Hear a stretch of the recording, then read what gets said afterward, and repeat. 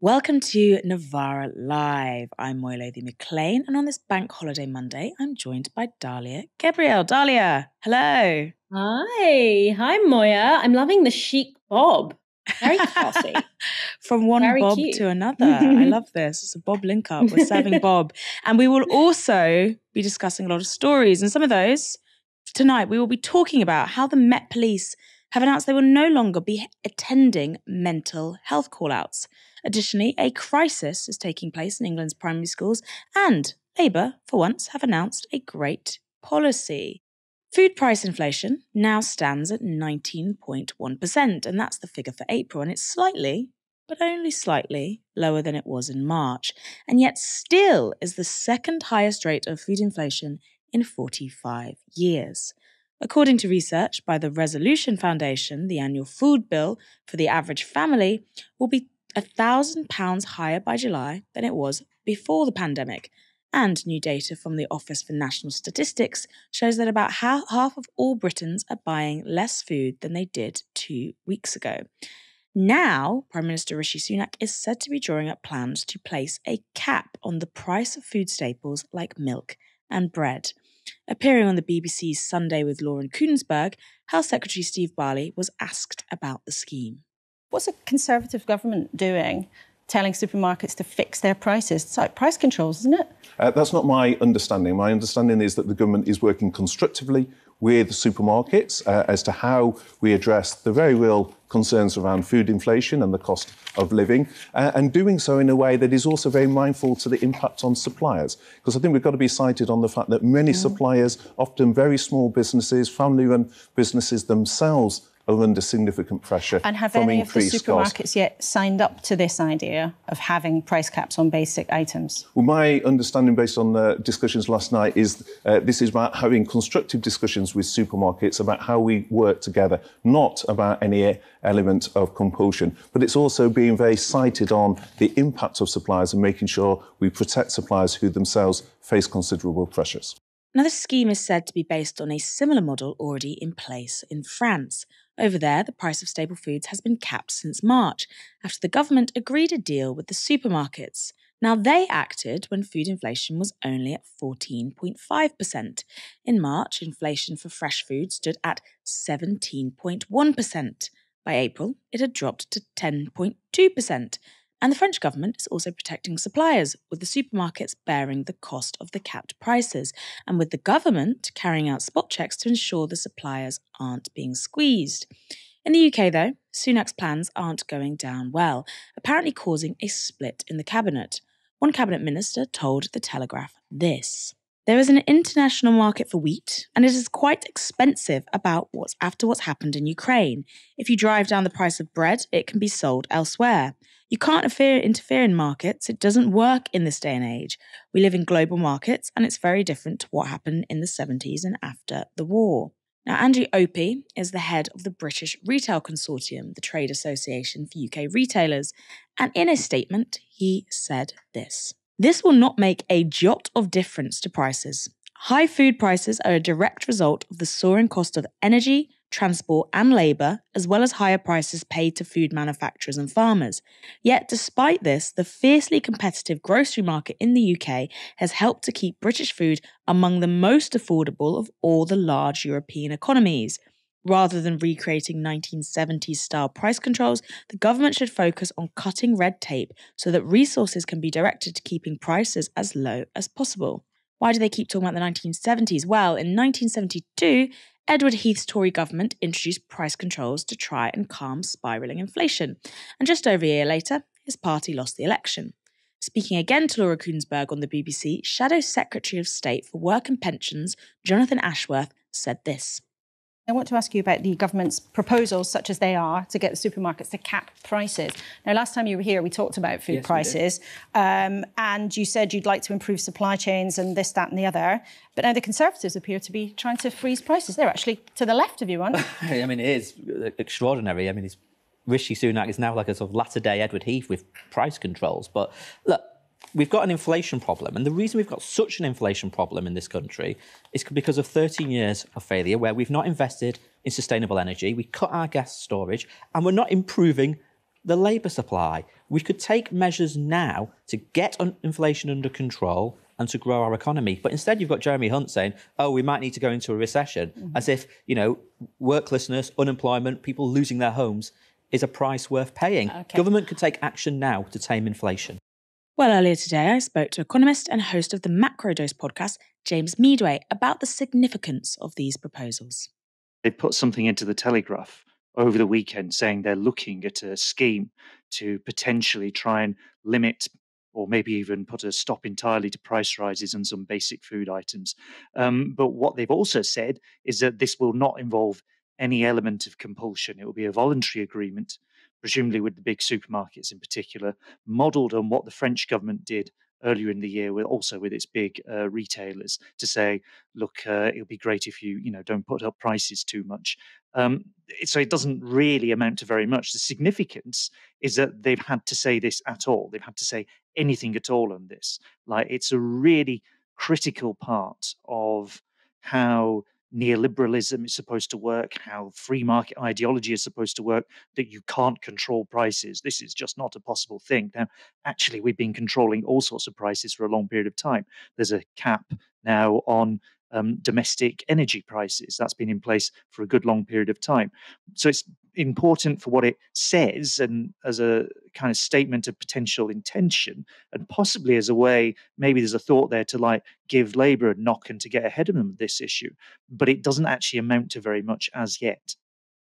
If a price cap was to be enacted, what would it have to look like to actually make a radical difference to the passing on of wholesale costs of food?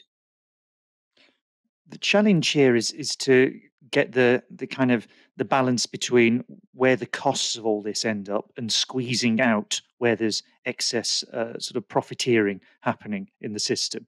Because right now, if you're a farmer right at the sort of one end of the chain, broadly speaking, you're not necessarily going to be doing that well. Like, if you're trying to grow tomatoes or something, you're having to pay a fortune to keep your greenhouse going. You're really seeing a massive increase in those sorts of costs. And then if you go along the chain a little bit further, you might well find that, some of the supermarkets, the evidence from Unite the Union over the last couple of years is that they've seen their profits really skyrocket in this country. Now, the supermarkets right now are all saying, oh, actually, our profits aren't that big. But the Financial Times last week was showing that the markup, in other words, the amount of profit that's being made out of pints of milk has skyrocketed over the last year or so. It's up a third or something like this to record levels. So there's clearly some degree of profiteering, let's call it that, taking place in the system, as well as this big increase of costs that has happened. So that's the increase in energy costs, and also just things like, for example, there's a shortage of coffee beans because of floods and rainfall, heavy rainfall in Indonesia. So the price of coffee has gone up.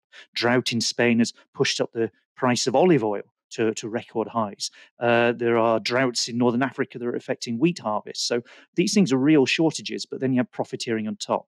If you want a price cap to work, it has to squeeze out the profiteering and hit the people who are making those profits and not hit the people who are actually suffering increased costs. So that means it probably, in fact, almost certainly, it's going to involve some element of compulsion and saying to people like the big supermarkets, your profits are going to have to come down. You will have to charge this much money for these basic items.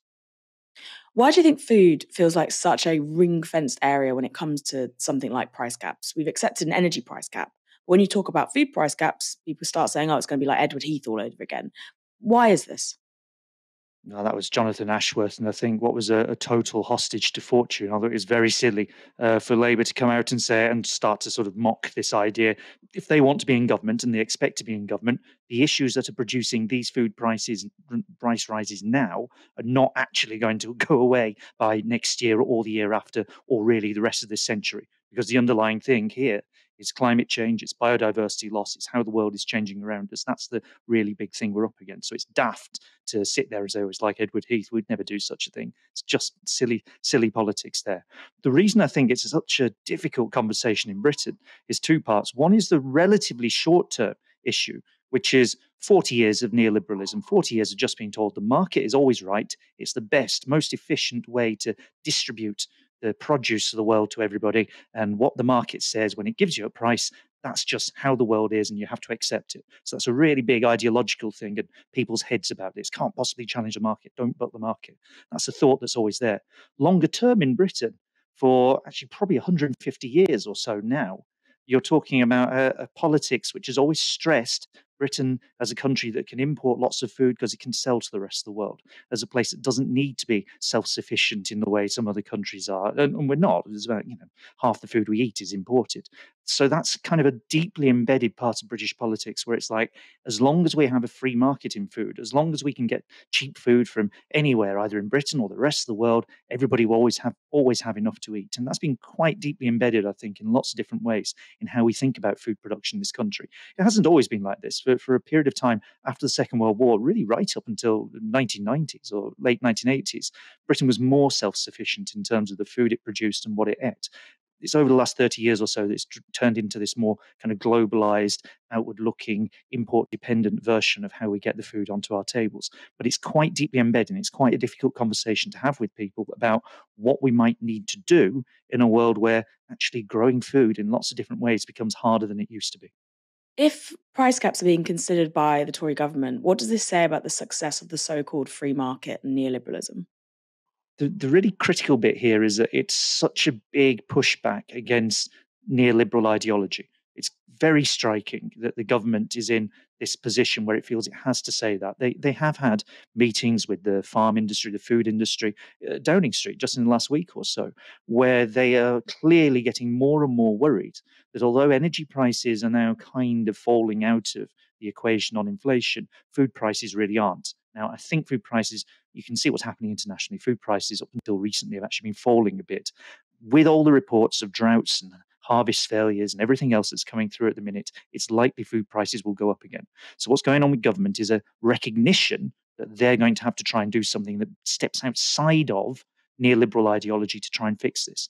This is an important moment for us because we should be there saying, if you're going to do this, if you're going to try and protect people's standards of living, to make sure everyone has enough food, to try and implement something like a right to food, as plenty of campaigners have been calling for, and as we should try and think about, that means not just saying the free market will always provide. It means having interventions by government to protect people, to maybe even set or change what prices are being levied, and to think about how we distribute and produce food in this country in a way that if you just say the free market will do whatever it wants, it's all going to be good, that just isn't going to work anymore. London's Metropolitan Police have declared that they will no longer be attending emergency calls relating to mental health. According to the Met Commissioner, Mark Rowley, London's police officers spend 10,000 hours every month dealing with call-outs involving mental health, and a large part of that is waiting in hospitals to hand patients over to medical staff, which can sometimes take up to 14 hours. Now Rowley has demanded that Health and Social Care Services create a plan to take on mental health cases, and he's given them just 99 days to put it together. In a letter, Rowley laid out the reasons for the change. We are failing Londoners twice. We are failing them first by sending police officers, not medical professionals, to those in mental health crisis and expecting them to do their best in circumstances where they are not the right people to be dealing with the patient. We are failing Londoners a second time by taking large amounts of officer time away from preventing and solving crime, as well as dealing properly with victims in order to fill gaps for others. Police forces and health bodies have been in discussions across the country about a new national policy called Right Care, Right Person, or RCRP. In a bid to relieve pressure on police forces, the scheme would see health chiefs take responsibility for mental health emergency calls unless there is an immediate threat to life. But health bosses have argued that austerity has left them without the resources to deal with many mental health cases. The RCRP policy emerged from Humberside in 2020, where police and health chiefs agreed that many mental health cases would be dealt with by primarily healthcare professionals. Now, the Chief Constable of Humberside Police, Lee Freeman, spoke to LBC's Sangeeta Miska about the scheme. What Sir Mark Rowley is saying is he's putting down this hard deadline because he's just got to draw a line under this. He wants his officers to be solving crime.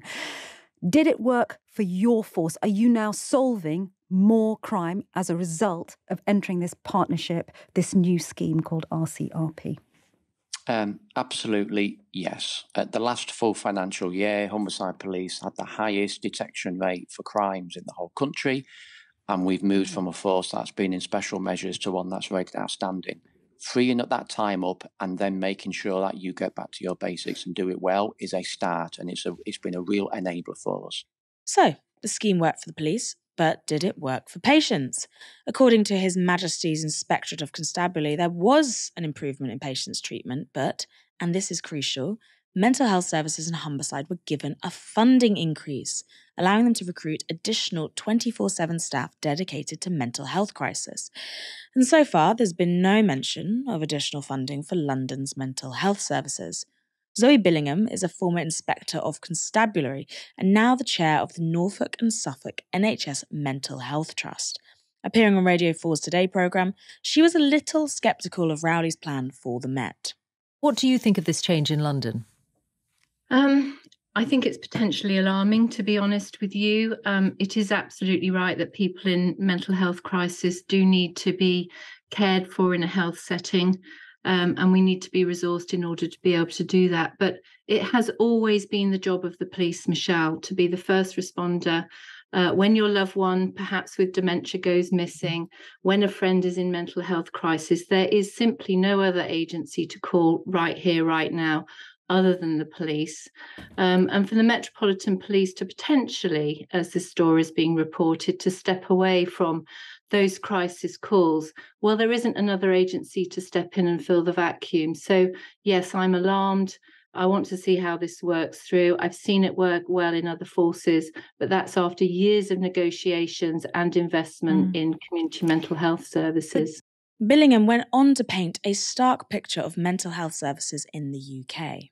What's being suggested, though, in the proposals that I've read about in terms of Mark Rowley's letter to social care, is that it seems to be an almost blanket ban on attending crisis calls, not the sort of routine call that we've talked about there that you've just described, but the sorts of calls where someone maybe has gone missing, is likely to be in crisis. If the police are withdrawn from that situation, nobody knows quite what danger their relative is going to be at. And frankly, there is no other phone number other than 999 right now for people to call. So yes, over time, we need to invest in mental health services so that mental health practitioners can turn up in those situations. But the mental health service right now is creaking, and in fact, in some places is so subsumed with demand that it's not able to actually meet the requirements of those that need our services most. I mean, to me, that sounds like an argument for better funding, and not an argument against taking mental health call-outs out of police hands. And there are other good reasons not to have the police involved. For example, their very bad habit of killing people, often black patients who have mental health problems.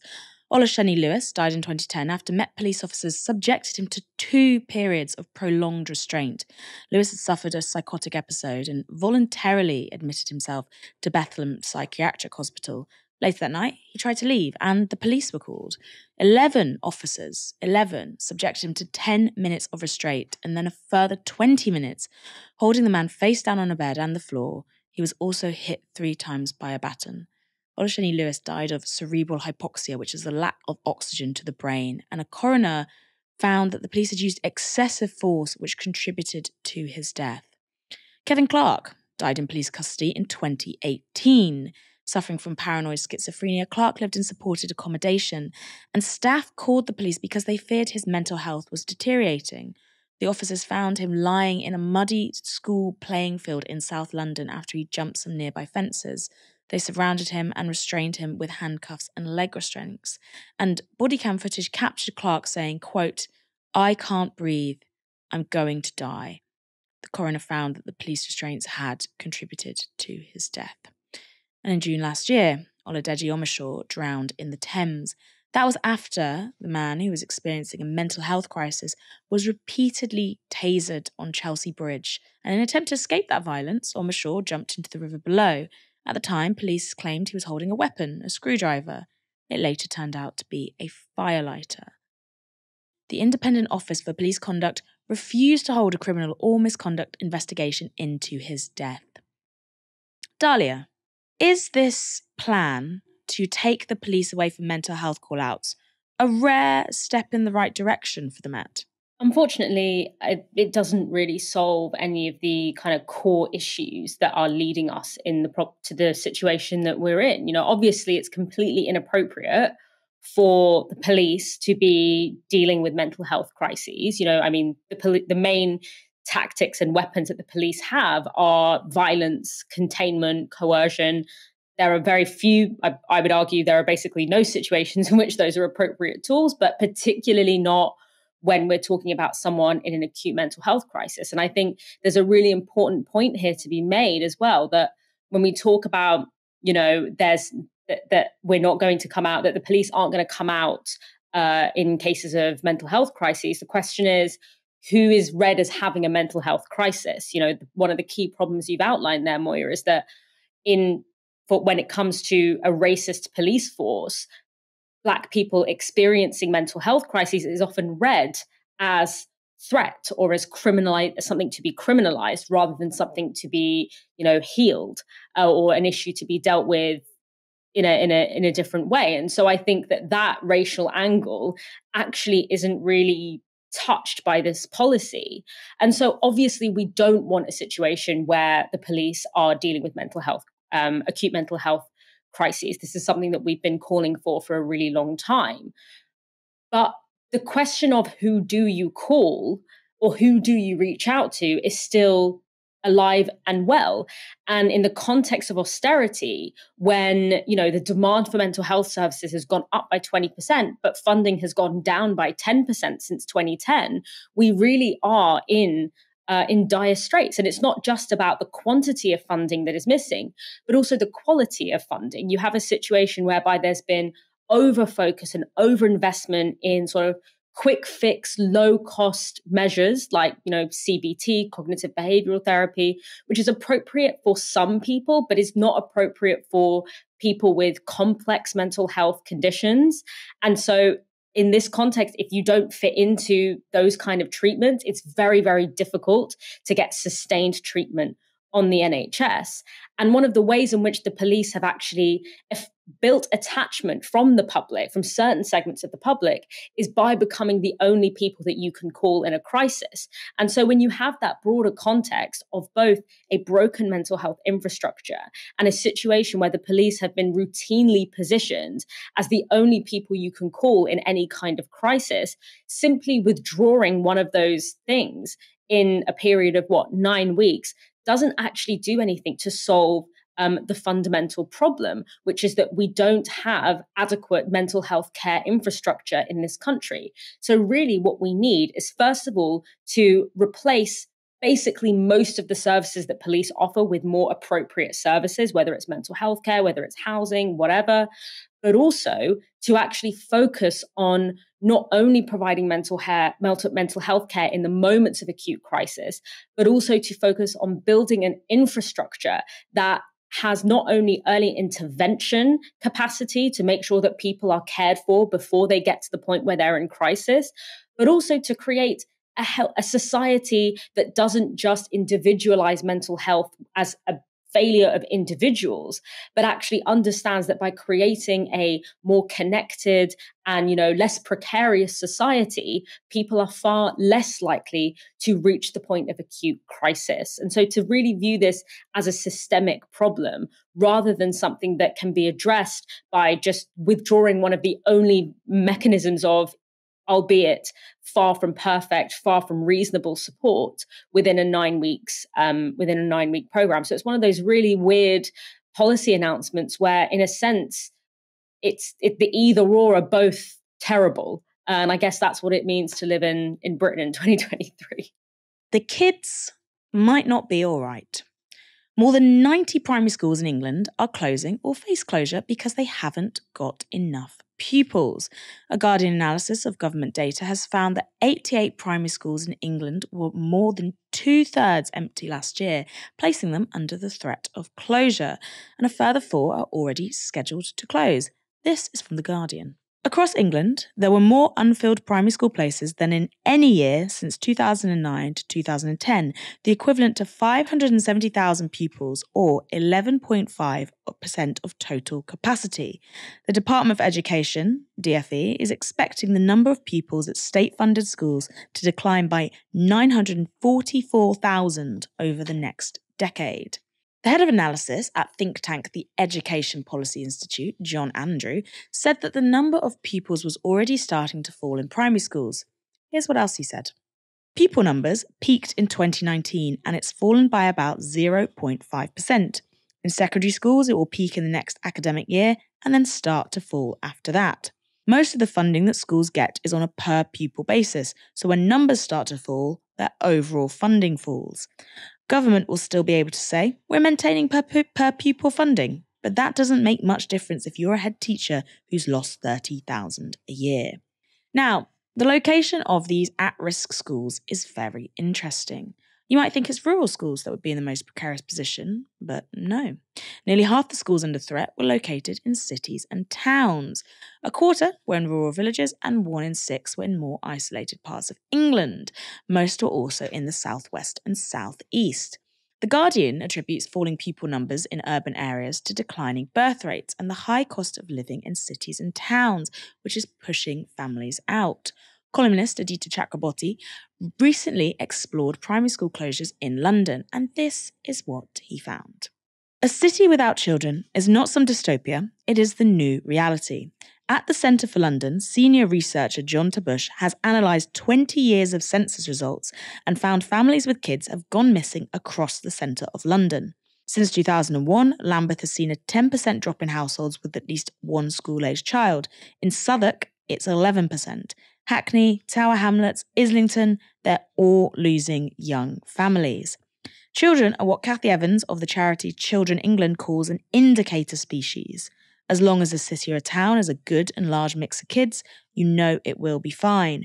In which case, the signs from London's indicator species should worry us all. Chakraborty says the process is part of the legacy of the Tory Lib Dem coalition. If this historic shift has a hinge point, it's the 2010s when two big forces began reshaping the capital. The first came from Downing Street. Since David Cameron moved into number 10, successive Tory governments have taken benefit money from the very youngest and handed it to the oldest. The Resolution Foundation calculates that newborns have lost $1,500 a year in entitlements, while those aged 80 and above have gained more than 500. By holding down housing benefits, so it lagged far behind London rents, the supposedly centrist coalition of Cameron and Nick Clegg forced less well-off families out of the capital. They made inner London into a no-go area for the working poor and Britain into a country that steals from its future for the sake of buying a few extra votes at the next election. Oof. Dalia, to you, what do these school closures say about the way society, and our cities in particular, are being reshaped?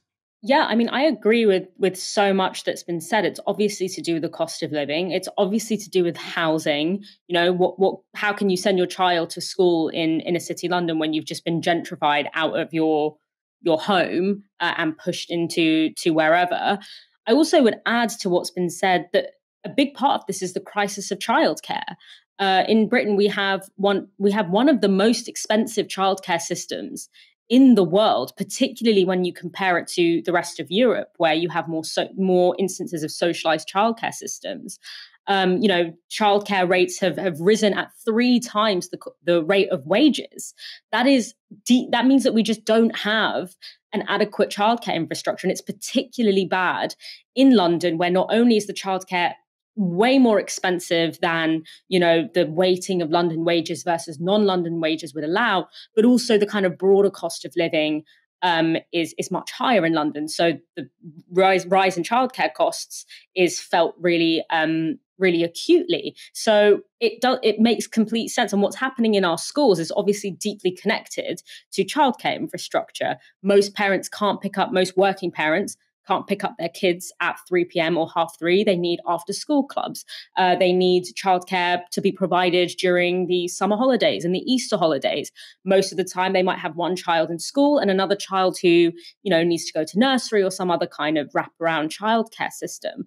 So you compare the system we have where there's barely any childcare infrastructure and what is available is incredibly expensive. And you compare it to somewhere like Berlin or Germany more broadly, where I think it's something like 1 week of childcare in Germany would barely cover the costs of a couple of days of childcare in Britain. So to me, that's really what this is in part about, is that it is simply unaffordable. Only a very small number of people can afford to raise a young family in London. And this is ultimately down to the fact that in Britain, we still very much see childcare as a private matter. Obviously in the 20th century, you had this like family wage system where you had this male breadwinner and he'd go out and he'd earn a wage, cover the costs of his family, and his wife would take care of the children for free and, reproduce the household for free, but was sustained by the wages of the husband. Now, this isn't me and my trad wife era. It's more to say that that when you had both parents then moving into the waged workforce, into the workplace, nothing was done about the fact that childcare infrastructure had collapsed. It was still treated as this individual private matter. There was no, in Britain, concerted policy framework to address the fact that this massive provider of childcare had now left the household. And even in, New Labour, Aditya Chakraborty talks about this as being a problem that started with the coalition government. I would actually argue that this has always been a problem, because even in the so-called golden age of childcare in Britain, during the Blair years, when we had Sure Start centres, we had far more in the way of child benefits. Yes, it was obviously much better than you have now, but still it was never fully folded into the welfare state. It was always this kind of public-private partnership where our childcare infrastructure was still subject to, private profit seeking and the somewhat volatile markets. And so the fact that it was never folded fully into the welfare system, like, for example, the NHS, meant that even those small progressions that were made during the Blair years in the way of childcare were made very vulnerable to the wave of austerity that was to come. Essentially, like a lot of what happened under the Blair years, even the kind of good policies were so fragmented and so weak that it really took very little for the Conservatives to be able to completely decimate it.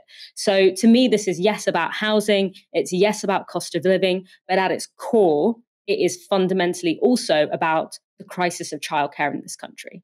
I think it's a really, really fascinating story. And, if you read the original Guardian piece, they talk about some of the things that councils are thinking about doing to try and counteract these school closures. For example, Birmingham City Council is going to be cutting the number of school places it offers, primary school places, by more than 300 from September 2024. And we talked about how this is, located in the south, west and southeast primarily. Something else that's really interesting detail is that 2/3 of the schools in the Northwest and the West Midlands had an increase in pupil population. I'm wondering, Dalia, do you think what's happening is we're seeing the hollowing out of the South and a generation that's going to be Midlands and North based? Will we see shifts of power finally when they come of age? The geography of it is really interesting, because typically that's not been where internal migration has happened in this country over the past sort of 10 years. I do think that maybe the normalization of working from home has meant that more people are able to move out of London, whilst particularly people in white collar work can kind of commute into London once or twice a week and go to work, but then actually have their household in a place where childcare and rent, for example, is cheaper. I wonder if more people are also moving back to maybe where their family is, because, I think that the hole in childcare infrastructure is being filled largely by grandparents. Where it is being filled, it is being filled by kind of grandparents and, friends and sort of community. And in London, it's very difficult to live near someone that because you kind of take whatever you can afford in whatever part of the city you can find it.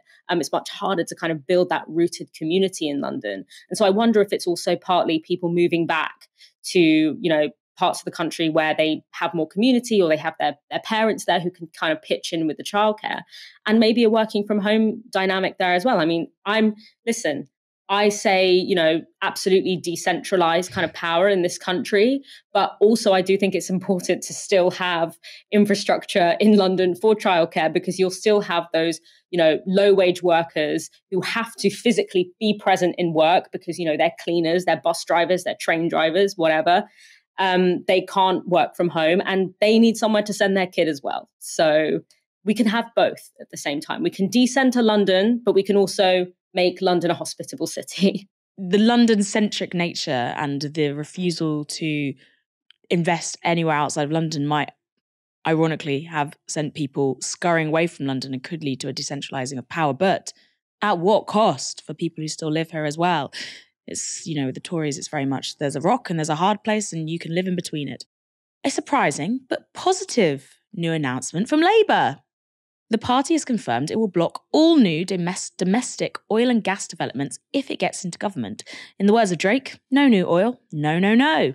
Reports first surfaced over the weekend that Keir Starmer would formally set out the plans next month as part of his net zero energy strategy. The leaked policy also includes a commitment that any borrowing for investment would be restricted for green energy schemes. A Labour source sketched out the broad outline of the plans in The Times. We are against the granting of new licences for oil and gas in the North Sea. Will do nothing to cut bills, as the Tories have acknowledged. They undermine our energy security and would drive our coach and horse through our climate targets. But Labour would continue to use existing oil and gas wells over the coming decades and manage them sustainably as we transform the UK into a clean energy superpower. Jonathan Ashworth, Shadow Work and Pension Secretary, confirmed reports while doing the media rounds on Sunday. The report that Keir Starmer wants to stop all new oil and gas exploration. Is that true? Well, what we'll be doing in our coming weeks is outlining how we want to invest in the green jobs of the future to bring bills down, to create a more sustainable energy supply. We'll be outlining that in a significant mission in the coming weeks, and we'll be announcing more details then. But we know we've got to move to more renewable sources of energy. It's important for our climate change commitments, but it's also the way in which we can bring energy bills down for consumers. Okay, that's interesting. Sounds very much like a yes, Mr. Ashworth. And if you do stop all new oil and gas exploration, with old fields being shut down, where does that leave your celebrated windfall tax, number one? And number two, doesn't that mean that you're going to ask Britain to rely in the transition to net zero, next 30 years or so, on supplies from other sources, for example, Qatar, perhaps even Russia again? No, this isn't about shutting down what's going on at the moment. We will manage those sustainably. We do think a windfall tax can be applied. They shut themselves down. They're not inexhaustible. If you stop all new exploration, you are going to have to fill the gap from somewhere, and it won't all come from wind. We know that. The sums have been done. So where's it going to come from? It's a mischaracterisation to say our policy is all from wind. We think we need to invest in, yes, we do need to invest in wind, we need to invest in tidal, we need to invest in nuclear. We need more sustainable sources of energy supply in order to bring bills down for consumers and actually create jobs in this green transition. There are hundreds of thousands of jobs that will come online from a transition to low-carbon industries and technologies, not just directly in the energy sector, but associated jobs in manufacturing, in design, in engineering. We should be a world leader in this. And one of the things that I want to do in the way in which I reform welfare, reform the job centres, is prepare our workforce for the next wave of jobs which is coming, the next sets of opportunities, so that we are ready for these high-skilled jobs of the future. Isn't it fascinating to see that Trevor Phillips, instead of maybe asking questions about the details of the policy or, how we will become a clean energy superpower with a privatised energy system or what it actually means with these no oil and gas developments, instead scaremongering by saying that stopping new oil and gas development projects means we'll be on cap in hand back to Qatar or Russia. We have to admire our neutral, objective and rigorous British media, don't we? Now, this floated policy has been greeted with praise by climate campaigners, but as you saw there, the right-wing media have been going absolutely tonto. The Telegraph ran a hysterical editorial accusing Keir Starmer of being a, quote, cheerleader for a, quote, tiny, tiresome pressure group. Yep, you guessed it, they're talking about Just Stop Oil. The Times also followed up their initial reporting with an article relishing in the, quote, fury of industry leaders in the northeast of Scotland in response to the proposals.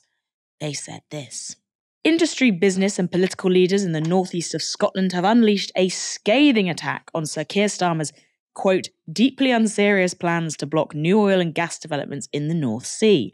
The UK Labour leader will next month outline a dramatic, quote, national mission to slash reliance on fossil fuels. This will include a ban on all new licences for oil and gas.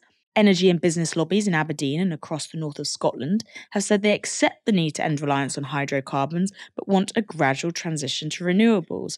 Not even in government yet. The gradual transition will happen. But do you know what is really deeply, deeply unserious? Prioritising profit over the climate emergency. A reminder, back in 2021, the world's leading energy organisation, the International Energy Agency, said that new oil and gas fields must stop that year, 2021, if the world was to meet its net zero emissions goals. Guess what? That didn't happen. And now we're getting headlines like this. We can't escape the reality. France is preparing for 4 degrees Celsius of warming by 2100. There was also an intervention on Starmer's plans from GMB, Britain's largest manufacturing union and one of Labour's biggest donors. GMB's General Secretary Gary Smith isn't best pleased about the crackdown on new oil and gas field licences that once again has only been proposed. He told the Financial Times that there was a national security imperative to keep Britain's oil and gas industry alive, as it's still part of the government's Net Zero 2050 plan. He added, it would be self-defeating not to maximise extraction from our own oil and gas, and that's going to be a difficult debate, but it's one we'll have to face down. There's ethics involved. Are we going to keep funding these regimes in the Middle East or the likes of Russia, or do we take responsibility for our own carbon and create jobs and investment here? There's no point strangling the industry. We need to work with the industry to encourage investment in the green technologies of the future. Funny.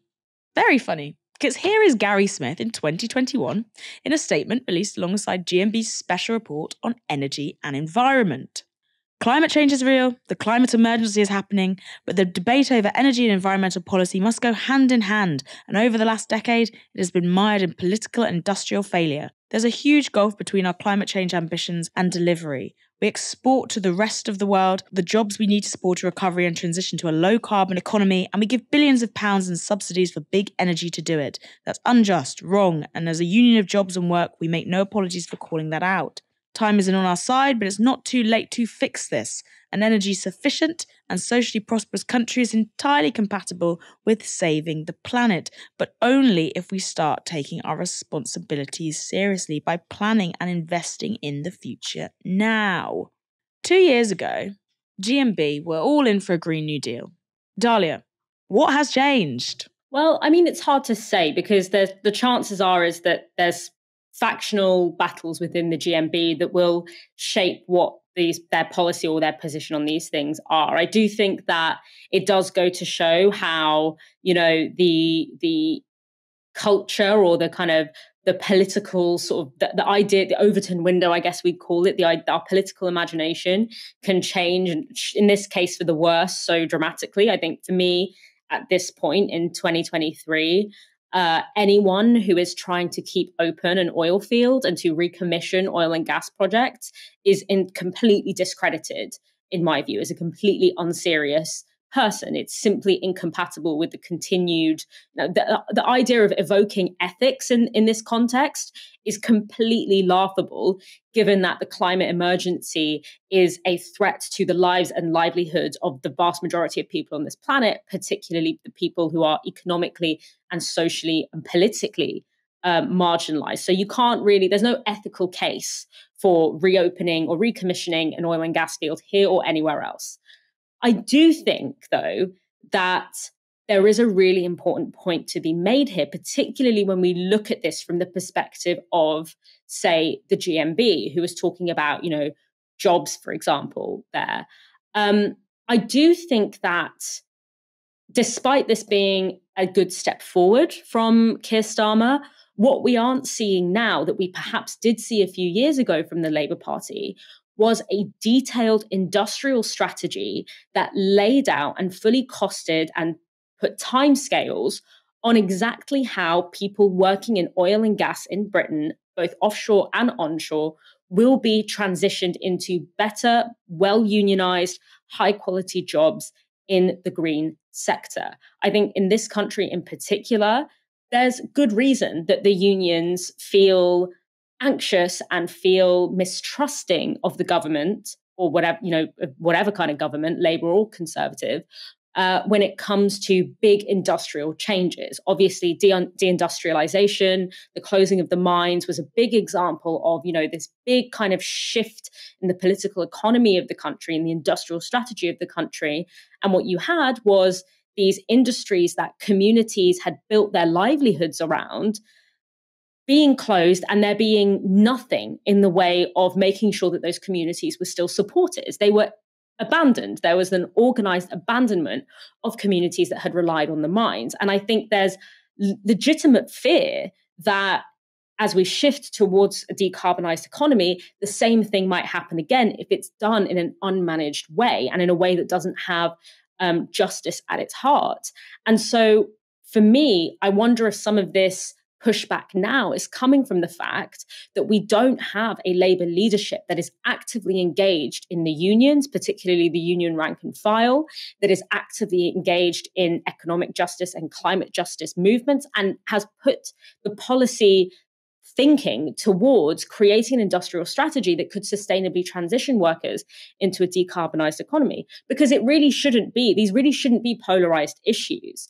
I think there was a survey by Platform of workers in offshore oil and gas in the North Sea, and they found that 80% of workers would consider moving to an industry outside of oil and gas. And it's understandable because a lot of these jobs that we're talking about protecting are actually really bad jobs. They're really dangerous. They're really precarious. The wages are falling. They're not high quality jobs. And so there's really a lot of synergy between a climate justice and economic justice lens that would transition workers into a green economy, good jobs, well-unionized jobs. A lot of those workers in oil and gas have really important technical expertise that we need in a just transition.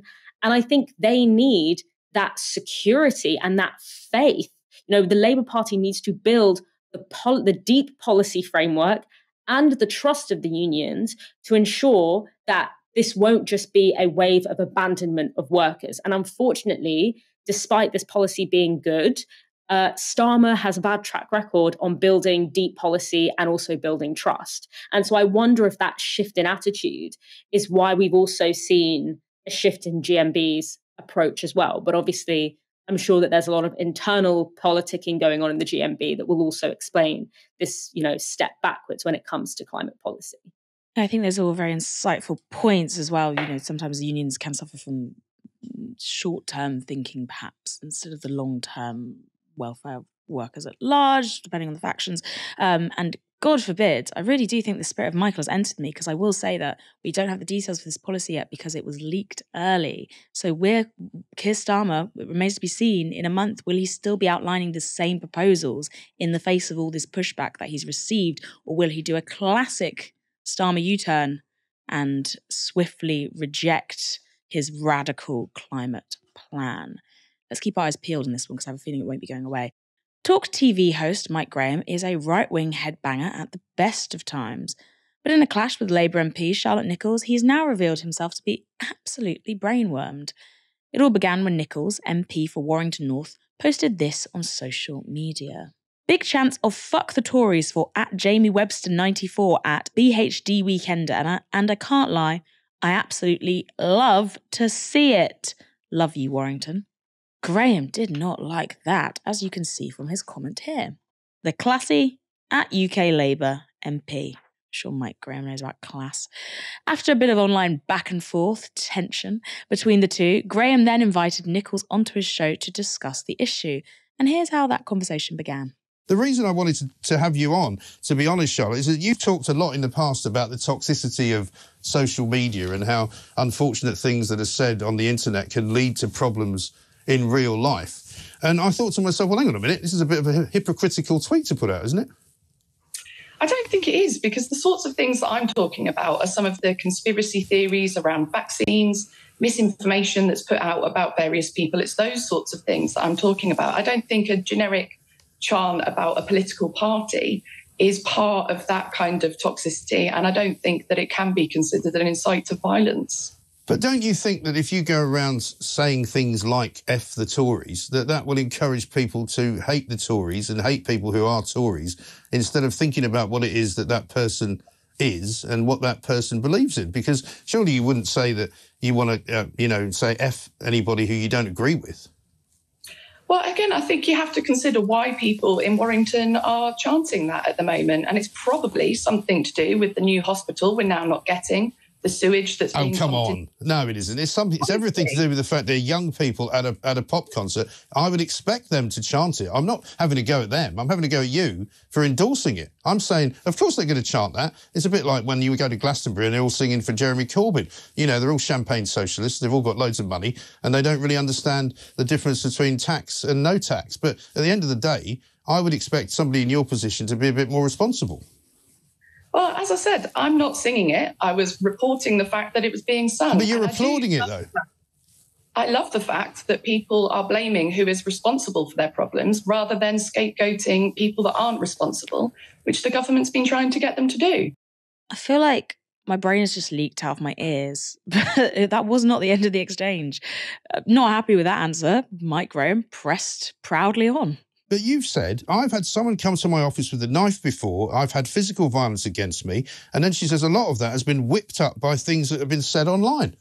Don't you think that's what you've just done? No, it has been whipped up by things that have been said online, including all sorts of grand conspiracy theories that I'm apparently part of as a Jewish member of parliament. That's a very different matter from people doing generic chanting about a political party who are in government and who have given people every reason to hate them, frankly. So you think people should hate the Tories, then? I think people should hate the government, yeah. Really? See, I find that an extraordinary position for a democratic politician to have. You also said this. I think ultimately that in all of us, in some form of public life, whether it's in the council chamber or the chamber in Westminster, need to be modelling a good kind of debate that is based on policies and not personal attacks. Again, show me How is that in any way... equal to what you've endorsed? Again, show me where it's a personal attack on anyone. You're basically encouraging people to hate the Tories. You just said it. You just said people should hate the Tories. They should hate the government because of what the government's been doing. Well, should they hate Tories? Well, all right. Should they hate Tories then? Pardon? Should they hate Tories? They don't hate individual people, but they should hate the party, what the party stands for. Should they? No, it's a simple question. Should they hate Tories? I literally have just answered your simple question.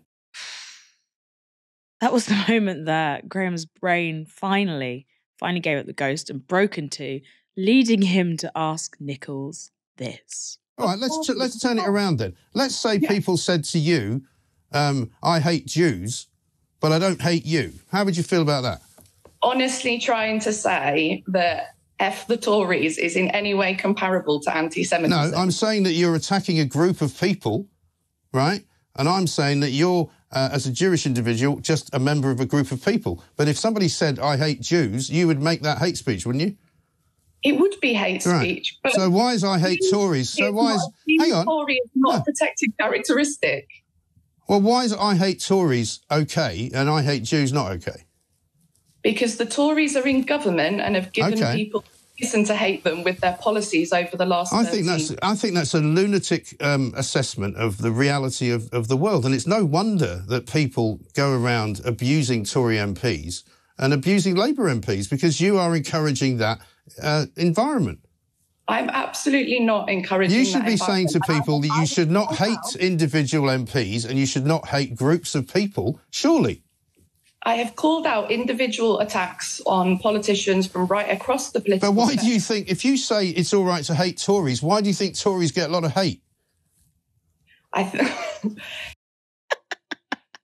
We do be living in a society. The logic there is, in case you couldn't keep up, people hate the Tories because Charlotte Nichols says it's okay to. Absolutely nothing to do with what they've done to us. Dalia, with exchanges like that, hilarious as they are,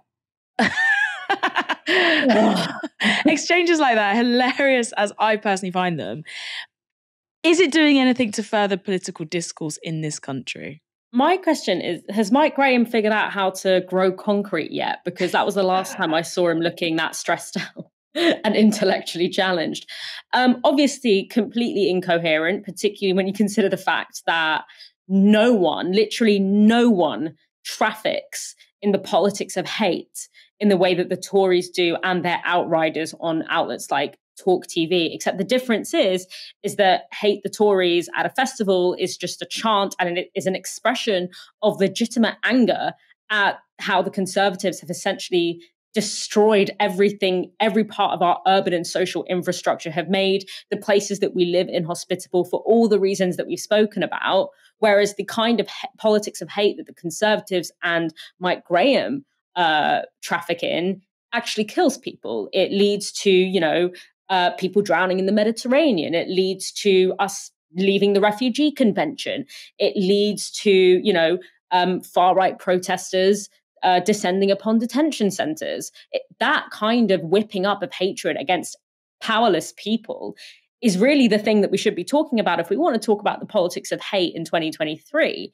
I'm sure that Mike Graham has done endless segments trying to provoke hatred and anger against protesters, against Just Stop Oil protesters in particular, and would never take accountability if something actually happened to a protester, God forbid, of course.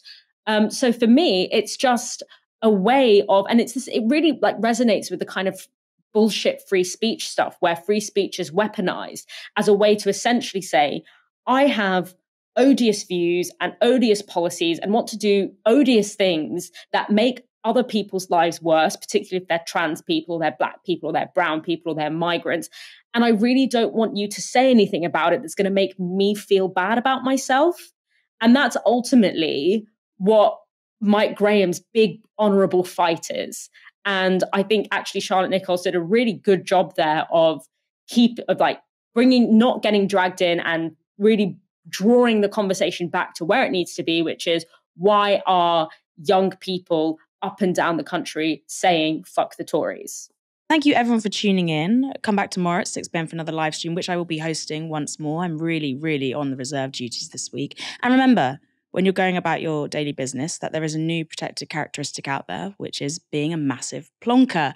You've been watching Novara Media. Good night.